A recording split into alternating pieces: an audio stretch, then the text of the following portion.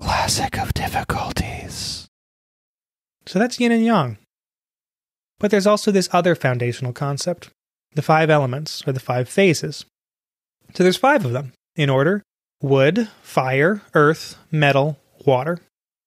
So that's the 5 phases. We'll call it that for clarity, because it's really kind of different than the Greek 4 elements.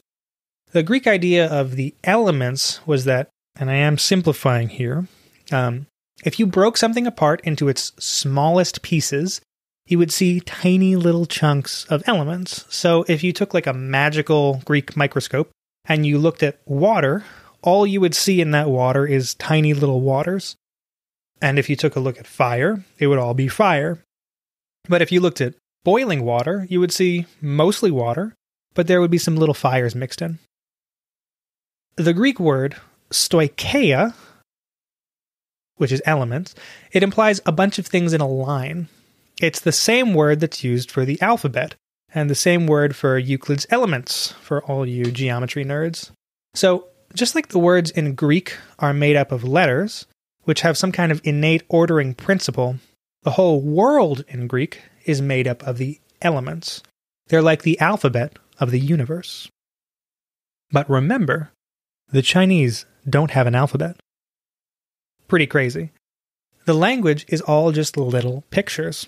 So all of that cool stuff that you can do with the Hebrew alphabet and biblical analysis or in the Kabbalah, it can't happen in Chinese. So you might guess that without an alphabet, the way that the Chinese see the world is very, very different. So the 5 phases, it's not an alphabet.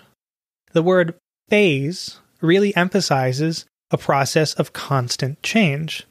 The character in Chinese really means stepping or walking.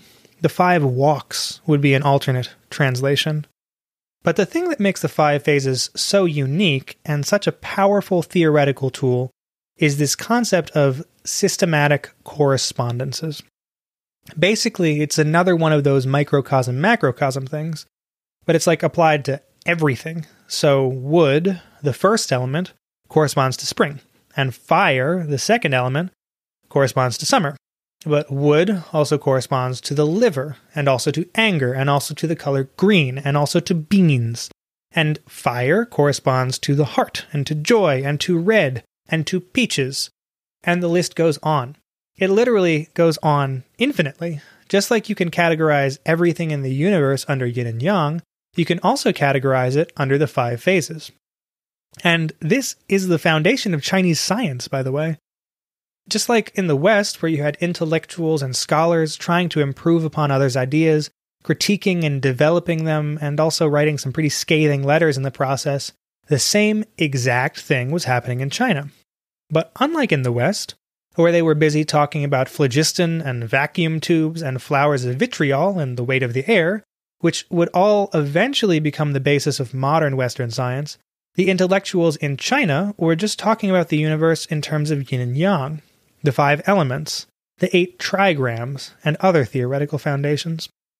In many ways, the system is just as advanced as the Western sciences. The difference really lies in the end goals. Why do we want to develop this advanced knowledge, and what purpose does it serve? Do we perhaps want to live a better, more virtuous life in harmony with nature? Or do we want to reinforce our belief in the supremacy of the current emperor?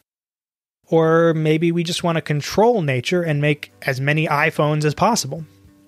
Ancient Chinese thought isn't really any good at making iPhones, but I don't think that that's what they were going for anyways.